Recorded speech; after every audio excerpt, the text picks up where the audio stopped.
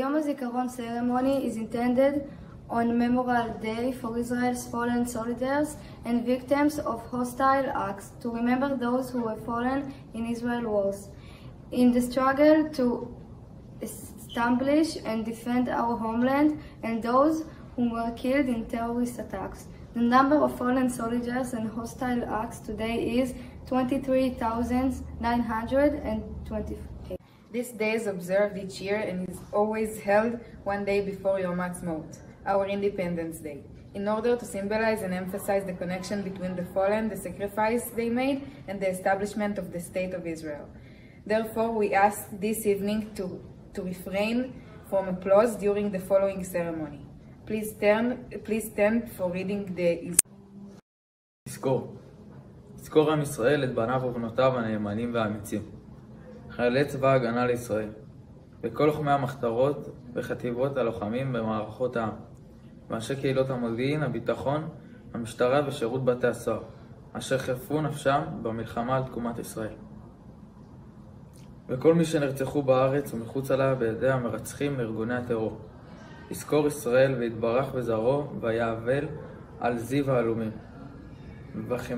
וחמדת הגבורה וקדושת הרצון ומסירות הנפש של הנספים במערכה הכבדה.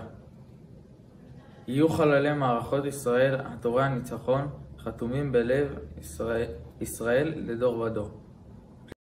This is a part of the speech of HaZikaron. May he rest in peace, who was the Prime Minister of Israel, and who was assassinated for his efforts to achieve peace.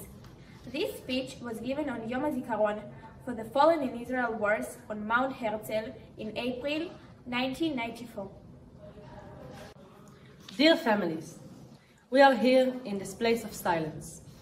The stones of their graves cannot speak, and no man can speak in the name of the young men and women who have found their last place of rest here.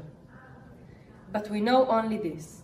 On this silent mound lie the wonderful and beautiful young sons and daughters, the soldiers who walked into the fire and to their death with no political identity, no right nor left, no religious nor secular. He rests, Am Israel, in their last peace, tired of the killing, dreaming of peace. Yet, if it is necessary once again, ready to return to the line of the fire to protect the life of the nation. No man can speak in the name of the young man and woman here, nor can we. But if we can perhaps wish for something, we wish for peace. Please stand for the singing of the Tikva.